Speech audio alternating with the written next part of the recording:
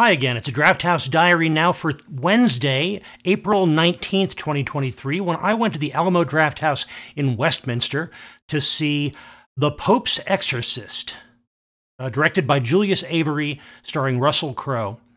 And I've talked before about the fact that I like horror movies that involve the supernatural, that involve devils and demons and have kind of churchy trappings. This was right up my alley in that regard.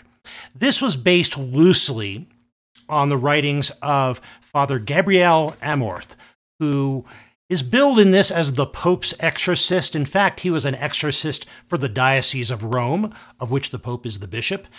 But this movie presents him as the Special Forces secret agent type exorcist who's sent out by the Pope on the most important missions. And by the end of the movie, they absolutely dive more deeply into the James Bond version of an exorcist. But most of this movie, in spite of all that hype, is fairly well controlled, fairly well established, and ultimately it's a mystery, the way most good horror movies turn out to be. The story involves an American family who is living in a building that had been an active abbey once upon a time, and it was apparently the land was owned by their family. And shortly after they arrive, the teenage son in this family is possessed by a demon.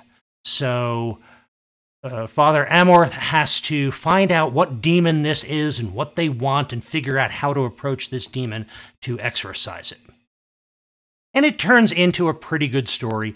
It's really carried by its cast, a very good ensemble cast, and Russell Crowe takes the lead by portraying this character as somebody who's extremely confident in his ability, approaches this very serious subject, kind of survives working in this world by having a sense of humor. And I was afraid that that sense of humor, contrasted with the subject matter of this, would start to clash a bit, but it works very well in the way that this character is portrayed. So the fact that we have such a well-established character, such a well-portrayed character leading this, kind of seems to guide the rest of the ensemble into very good performances, and they all fit together very well. Now, there are some things I have a problem with in the plot of this. Ultimately, part of this mystery seems to reveal the fact that anything the church has done wrong for the last several centuries is because a certain key person was possessed. And that includes everything from the Inquisition to covering up abuse of children. And I have a little bit of a problem with that, the way they presented this. First of all, you're dealing with things that are very serious, and some of which are still affecting people who are alive today. And if you're going to address those subjects, fine, address them. Don't just use them as a hand-wavy plot point in a mystery horror movie. Now, throughout all of this, there's something else about this movie that occurred to me that really grabbed me, and that is all of the supernatural trappings aside, all of the horror movie and ecclesiastical trappings aside. This is a cop movie. This is a very specific kind of cop movie. Now, most horror movies, most good horror movies are a mystery of some kind, but this was specifically a kind of cop movie in that we have the veteran detective who has his own way of working, and he clashes with the administration at his precinct. We have a scene in which Father Amorth is being questioned by a panel of cardinals, and it is practically the angry captain scene where he's being told you're a menace, you don't work by the book, you're an embarrassment to the department, if you step out of line one more time, I'm going to have your badge. It's that kind of scene. And yet he's got a case to solve, so he does. And we see him follow this mystery and work it the way he is going to work it. And he's teamed up with a young sidekick, a young partner who's green but who needs to prove himself and gets a chance to do that by the end.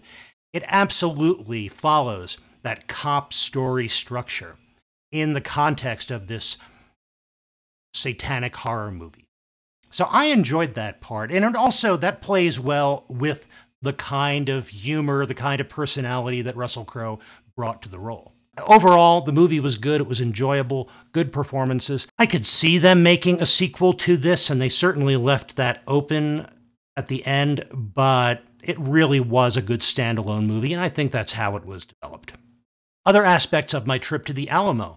The pre-show was what I would have expected for this movie, which is a lot of clips from old movies about demons and devils. Some of them were serious, some of them were dance routines, most of them were a little bit comedic. Also, lots of trailers for movies involving devils and exorcisms and the like. A lot of the same clips that I saw in the pre-shows for Constantine, when I saw that in Brooklyn, and the pre-show for Pray for the Devil, but I don't think it was the exact same pre-show. I just think it was assembled from a lot of the same kinds of clips. The food on this visit, I had the pickle fries. I had never had those before, and they were very good.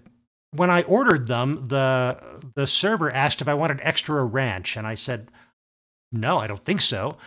But I wish I had gotten it, because it comes with a little cup of ranch.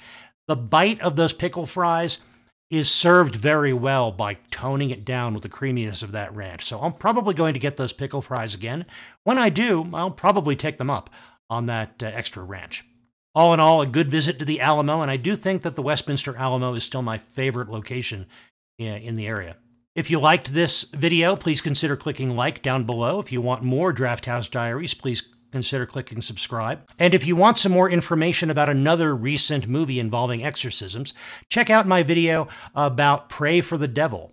And if you want another take on the idea of a James Bond kind of character in the world of devils and demons, check out my review of Constantine.